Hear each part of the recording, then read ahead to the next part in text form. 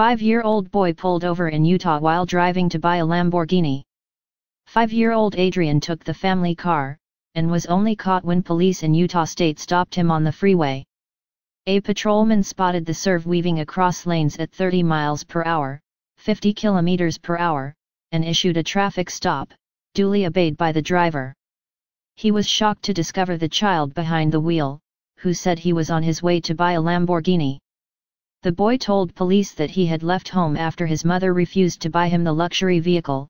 Lower-priced models cost over $180,000, £144,000, which sparked an argument. He decided he'd take the car and go to California to buy one himself, Utah Highway Patrol said on Twitter. He might have been short on the purchase amount, as he only had $3 in his wallet. Dash camera footage posted by KSL TV shows the vehicle weaving slightly in traffic before pulling over at the police signal. Highway Patrol initially thought it might be an impaired driver behind the wheel.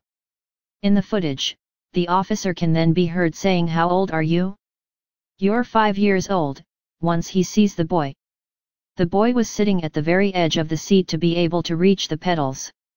He had made it about a 5 minutes drive from home. No one was hurt in the incident. It will be left to local prosecutors to decide whether to file charges against the parents, KSL TV reports.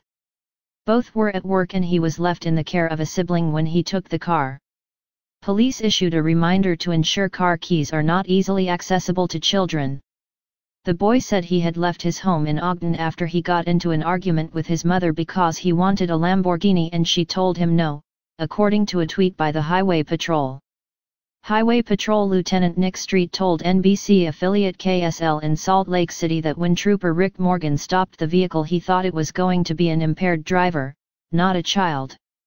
Morgan said when he approached the SUV, the little boy was sitting on the edge of the seat so he could reach the pedals. His head barely reached the headrest behind the steering wheel.